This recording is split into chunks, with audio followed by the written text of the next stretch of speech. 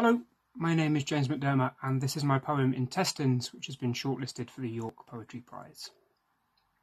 Intestines.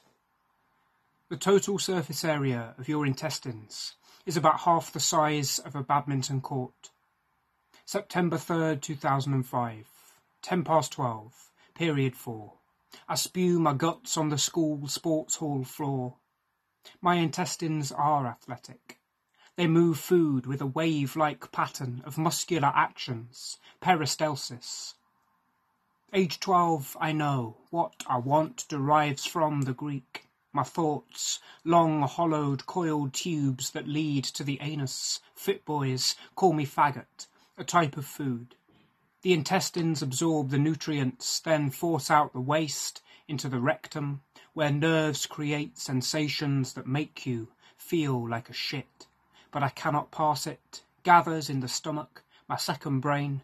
It makes me bottom-heavy shuttlecock. It piles until it fills my liver, heart, lungs, esophagus, oral cavity. It makes me sick. Humans breathe about 25,000 times a day. Humans are the only animals to blush.